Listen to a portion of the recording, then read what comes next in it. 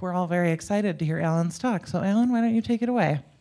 Thank you very much. Thank you for coming to my talk about long-tailed distributions. I'm Alan Downey. I'm a producer at Brilliant, which means that I write online courses. And I was, for a long time, a professor at Olin College. I am also working on a book called Probably Overthinking It. What I'm talking about today is chapter 8 from this book. It is about long-tail distributions, and my claim is that these are common in natural and engineered systems. They violate our intuition, they defy prediction, and they leave us unprepared for disaster. And let me explain what I mean. I'm going to start with a small data set, which is a list of natural and human-made disasters from Wikipedia. And I'm going to look at the distribution of the total cost of that disaster. And if we plot on the x-axis here the cost in billions of inflation-adjusted dollars, on the y-axis this is the tail distribution. That means the percentage of these disasters that exceed a given threshold cost. And what we can see on a linear scale is that most of these disasters are smaller, cost less than $100 billion, but a few of them extend out into a long tail. If we look at this on a linear scale, all of the data is mashed up against the axes, which is always your warning that you are not visualizing something well. So the first step is to put the x-axis onto a log scale. So this is the logarithms of the costs in billions of dollars. And now the distribution moves through the middle of this figure, which means that we're visualizing it well. And it has this characteristic shape, the sigmoid, which resembles a Gaussian distribution. So a Gaussian on a log scale is a log normal distribution. What this suggests is that that might be a good model for this data. So I'm going to put up a picture. This is the same data again, but the gray line here is showing a log normal model that fits the data, and it looks pretty good. If you plotted this, you would say the model fits the data well. There's a gray area there that doesn't come out well on the projector that shows the range of variability that we expect due to chance. And if you can squint and see that, the data fall almost entirely within that range. So this model looks good. Maybe there are a few more disasters near 100 billion, but it's within the amount of variability that we expect by chance. And then a black swan comes along and suggests, what if we look at this on a with the y-axis on a log scale? And to demonstrate this, I'm going to show you a fake lesson that I made using the Brilliant site. So this is not something that we've published. We don't have a class about long-tail distributions quite yet. But when we do, one of the things that it might show is that when we look at this distribution on a linear y-axis, most of the information is on the left part of the curve. The left third of this distribution is taking up about half of my vertical space. And the tail, the rightmost third of this distribution, is only getting about a tenth of the visible space. And again, the information that I want is mashed up against the axis, which means that I can't see it clearly. If I go to a log scale, it compresses the left-hand side, so now it's only getting about a tenth of my vertical space, and my tail has expanded substantially. The rightmost third now is taking up about half of my available visual information. Just to give you a sense of how that transformation is causing this to happen, I'm going to show you what happens as we slide smoothly between a linear and logarithmic transformation. So here on a linear scale, the left side is big and the right side is small. And as I move smoothly from a linear to a log scale, you can see that right-hand side being nice and stretched out.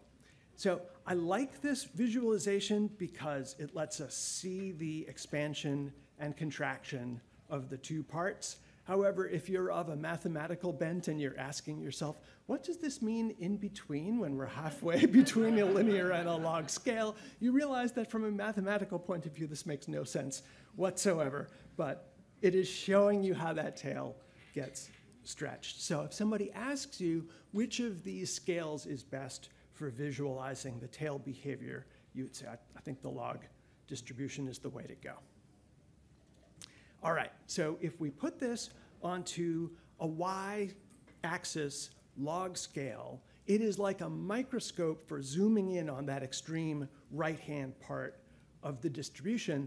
And now if we go back to this visualization, again, linear scale looks okay, seems pretty good. Put it on this log y scale, and now we can see that there's a serious discrepancy at the extremes. The log normal model is dropping off much more steeply than the data, and there's a substantial gap on the right-hand side, which means that the model is underestimating the probability of these rare events. When we're talking about preparing for disasters, that is a bad thing, because your model is telling you that a disaster that exceeds $500 billion should happen only one time in 1,000, but in reality, it is 16 times out of 1,000. A factor of 16 is pretty bad. We're going to see that it's going to get worse. So the model underestimates the probability of large, rare disasters. We're going to need a better model. There are a few long-tailed models to choose from. I'm not going to get deep into this, but I will point you to this paper.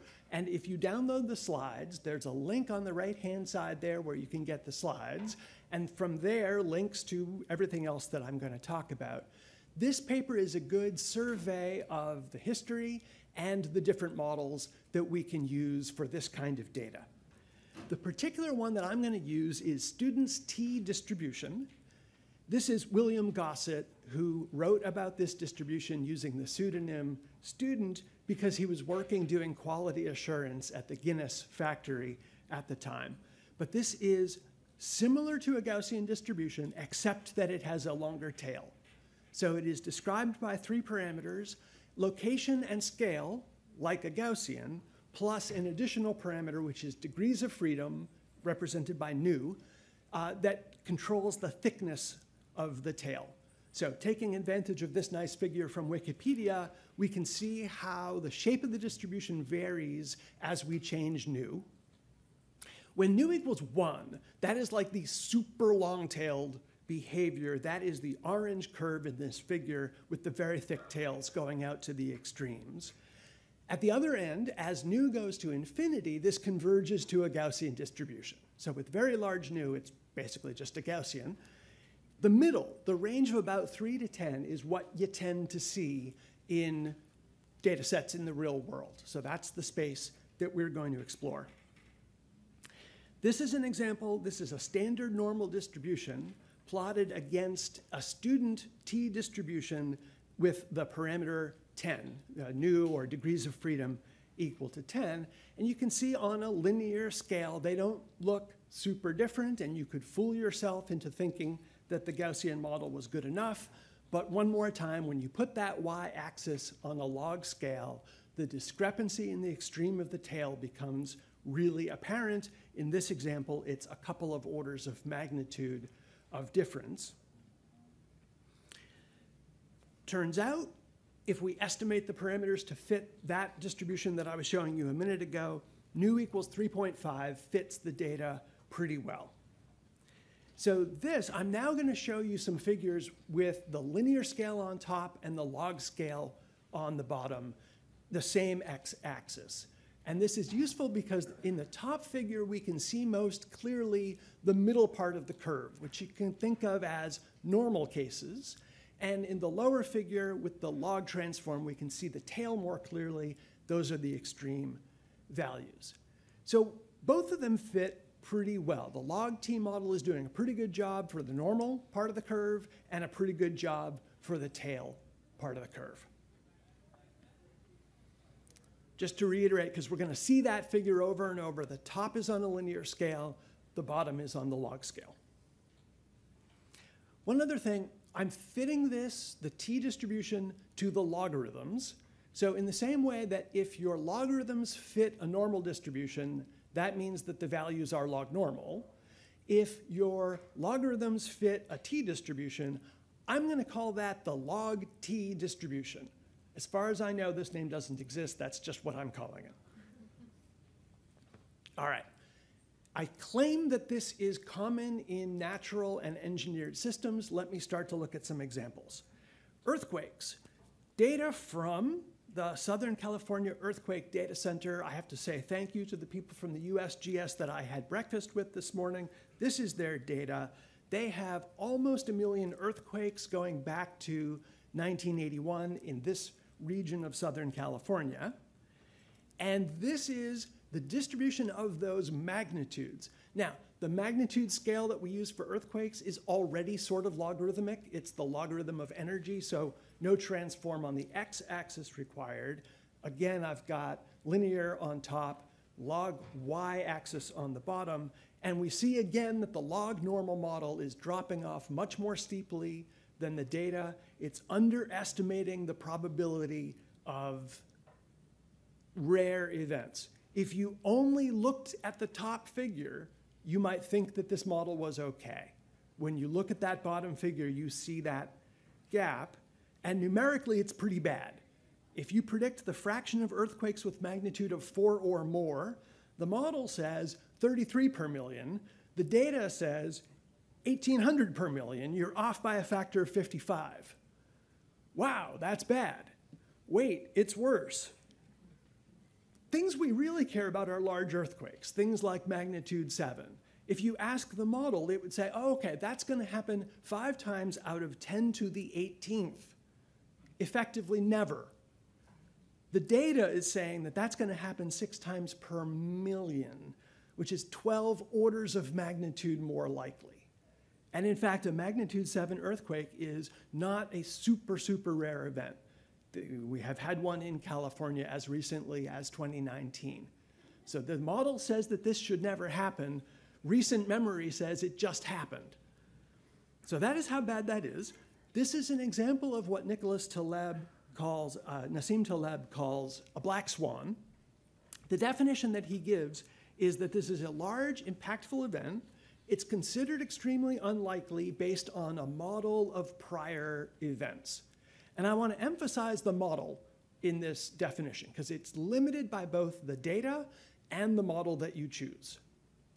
So in the case of the earthquake data, the log normal model is a bad choice. And we want to see whether the log t distribution does better. Now, I'm using an extra parameter, so we expect it to fit the data better, but it fits the data pretty remarkably well. This is the kind of fit where when you're experimenting and you find something like this, you think that you might be onto something. And I'll get back to why the distribution might have this shape. But this is suggesting that we have a pretty good model here for the tail of the distribution of earthquakes, which means that we might have tamed this black swan. And again, this is Taleb's idea that if you have enough data and you use an appropriate model, you can make good predictions. And in that case, you've taken a black swan and tamed it, and he terms that to be a gray swan. So that's the good news. There's bad news coming, but that's the good news. I want to propose this black swan hypothesis in 2 forms. There is a weak form that says that if you choose a bad model, your predictions will be bad. This is entirely unsurprising. That part's not really that big a deal. In fact, I'm going to put it into meme form. If your model is bad, your predictions will be bad. I think no argument there. The strong form of the black swan hypothesis is, I think, more interesting. And it's the claim that some black swans cannot be tamed, or maybe you just can't know whether you have tamed them or not. I'm going to give an example, which is solar flares. I think these are a good candidate for untamable black swans. I'm going to use data from the Space Weather Prediction Center. This is from the GOES satellite network, which has been observing our sun and monitoring solar flares.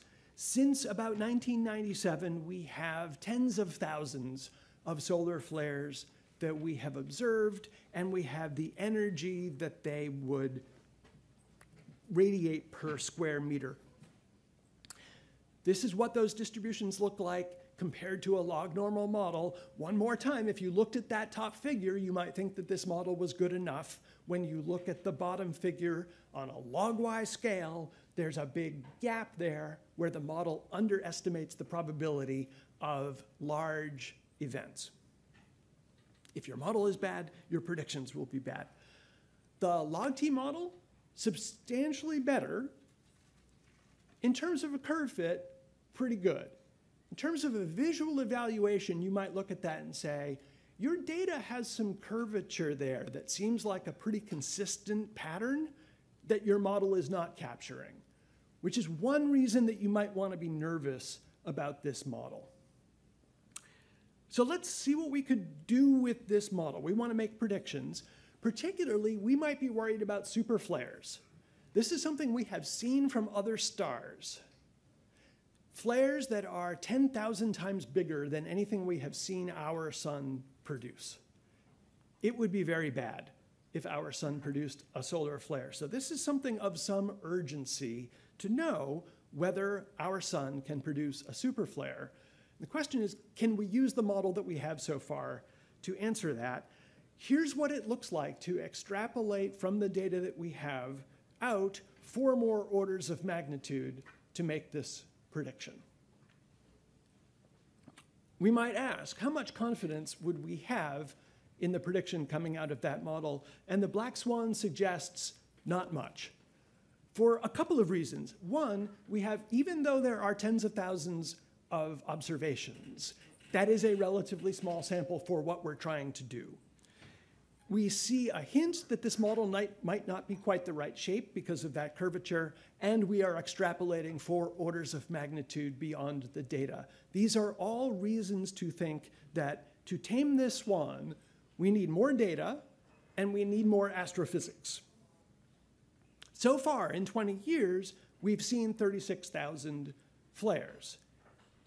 If we observed for 500 more years, we would be up to 1 million observations, and that would still be 2 orders of magnitude less than we would need to make a confident prediction about this extreme tail. And we don't have the astrophysics to know whether it's just a different kind of star that produces super flares and our sun will never do that, or whether we just haven't seen one yet. So this is a limit of how far you can get with a purely statistical model without some physics behind it.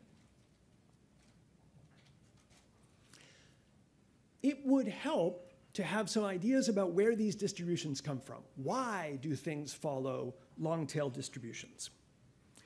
There are a few mechanisms that people have proposed. One of them is preferential attachment, which is phenomena where the rich get richer.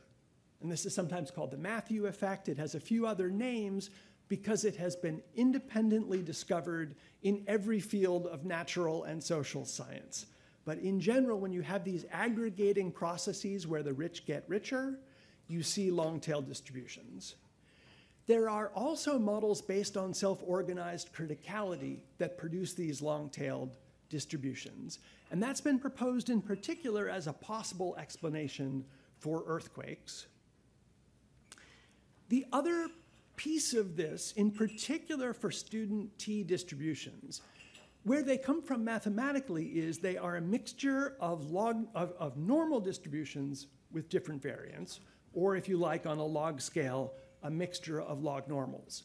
So we could look for physical phenomena that are generating lots of log normals with different variance and aggregating. There's one other explanation for this that comes from Mandelbrot's book, The Fractal Geometry of Nature. What he suggests is that the data that we observe that have this long tail, they are the joint effect of a fixed underlying true distribution and a highly variable filter that leaves the asymptotic behavior unchanged. That was his language. I'm going to decode that by showing you a particular example, which is lunar craters. One more data set. The Robbins data set of moon craters contains, I forget how many, a large number of craters that are 1 kilometer or larger in diameter. I'm going to skip over the log normal distribution and take you straight to the log t. It fits these okay. Again, we're seeing some departures there that say, maybe this isn't everything that's going on. But nature is not obligated to follow simple mathematical models. Nevertheless, this seems like a reasonable description of the distribution of craters. Why should they have that shape? One way to think about it is these craters got formed by the late heavy bombardment, which were asteroids that were displaced from the main asteroid belt and hit the moon. What does the distribution of asteroid sizes look like? NASA can help us with this. They have the small body database. They have more than 100 asteroids with known diameters. And compared to a log T model, this is what the distribution of asteroids looks like. Again, clearly things in the world that are not in our model, but as a 3-parameter model, it's doing okay. Now, let's look at the relationship between the size of the size of an asteroid and the size of the crater that it makes. It depends on its size, velocity, density, angle of impact, a couple of other factors. So we can simulate that. So I'm going to choose a random asteroid from the asteroid belt, throw it at the moon, and generate random parameters from these other factors, for these other parts of that equation that we were just looking at.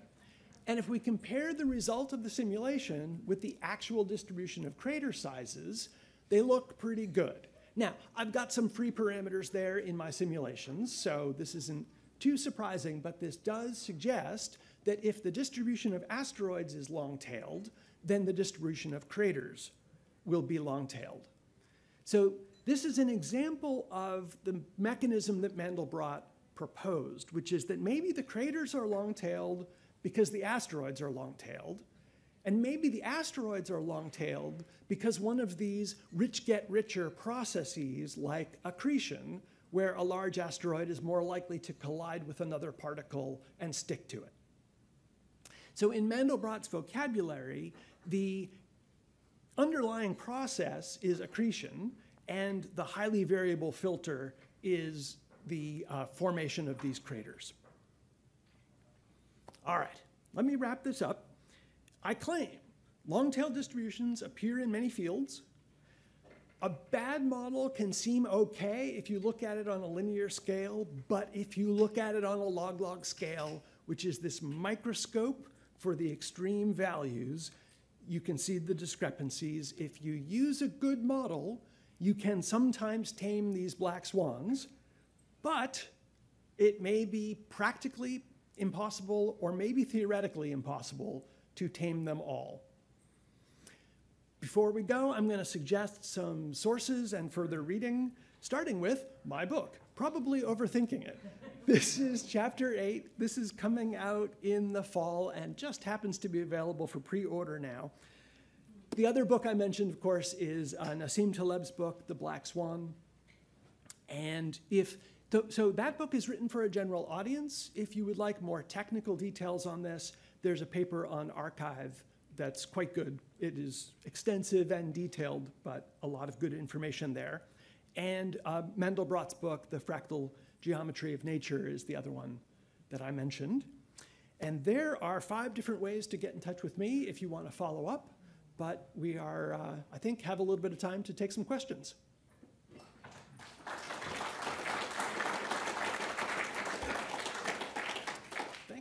Thank you so much for the very engaging talk. For those of you that have any questions in person, please raise your hand. And if we have any remote questions, I will read them out loud. Right now we don't, so. I'll just mention that I have an example that I cut. So one question you could ask me is, Alan, is there a really interesting example that you cut? but go ahead, please. I like that you've seeded that question for somebody.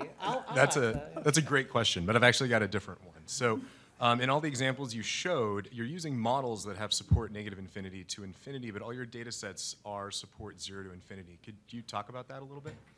Yes, okay, so the data set are all positive values because I'm measuring something in the world. The models, some of them extend to negative infinity. Once we're on a log x scale, we're okay, because that now goes to negative infinity as well. So, and I think after my first example, everything was on a log x scale, so that solves my domain problem. We have a question up here. I have a question. Why not long-necked swans? Why is it long-tailed and not long-necked? Yeah. The vocabulary here is weird. They're long-tailed, fat-tailed, heavy-tailed, and they all sometimes mean the same thing. People have tried to give them more specific definitions, but it hasn't stuck. I guess heavy-necked would be weird. That would be weird. Yeah. Thanks for the great talk as always. So in the models that you were showing here, obviously for this talk you chose very simple pedagogical ones, but then even at the end you were showing that, okay, we can use simulation to try and get at these, but still a pretty, using actual information, actual physics, but not all of it. So I guess can you give a bit of insight into, for these black swans that might be untamable, at what point do you, should we as analysts be thinking about how much more physics, how much more science am I lacking that I need to go work with other experts on to try and pull in, versus at what point am I kind of tapped out, and should I just more be considering the question, am I able to make meaningful predictions with my models, period, or am I beat in some sense? Mm-hmm. Yes. So I'm thinking about different ways that you could extend these models to make them more physical. One is if you have a physical law that puts an upper bound on things, like if we knew that our sun could not produce solar flares, you could add a filter that trims the extreme tail. Some of the ones that I showed where there were some bumps, those are naturally modeled using mixtures. So if you had a reason to think that different asteroids formed at different times through different processes, that might explain a mixture. Or if you had reason to think that the sampling process was not random, like the asteroids that were displaced during this event might not have been a random sample of all of the asteroids, and you could model that sampling process, that would be another filter. That would make your models more realistic. And it would also demonstrate Mandelbrot's point, which is that none of those filters change the qualitative asymptotic behavior. It's still this long-tailed shape. Thank you. So when you were showing the first example with the earthquakes, it looked like using the log normal distribution, that model was undersampling the tails. And then some of your later examples, it looks like your models had thicker tails than the data suggested. So do you have anything you can say about that with regards to these black swan scenarios? Because if you're trying to make sure you're accounting for these rare, highly impactful events or things, well, if your model over predicts them, is that better than under predicting them? Right, yes. So your observation is right. The log normal model compared to a long-tail distribution is always going to underpredict. The student T model is pretty flexible. It can have, on that log scale, positive or negative curvature. And in some of the examples, as you said, it's overshooting the data and predicting a really probably unrealistic long tail. Is that a feature or a bug? I'm not sure. The fact that it can be over or under, probably that's better than always being wrong in the same direction, but it means you have to worry about two kinds of errors, and it's not, which kind of error is better or worse depends on your domain. You could be, if you underestimate the probability of disaster, you will likely suffer a disaster that you're unprepared for. But if you overestimate it, then you're probably over budgeting preparation that should be spent on something else. So it's bad either way. Okay, so that's all we have. That's all the time we have. So I saw that there's several other people with questions. Please post them in the chat, and Alan, I think you can get to them. We do have a started question of, is there an example that you left out? So I really hope we get to hear that on Slack. Okay, I'll do Yeah, that there. on Slack. And actually, it's in the slides. So, Oh, okay, great. And one more time, the URL for the slides is there, and so you can get to all the links from there. Thank you all very much. Can you link it?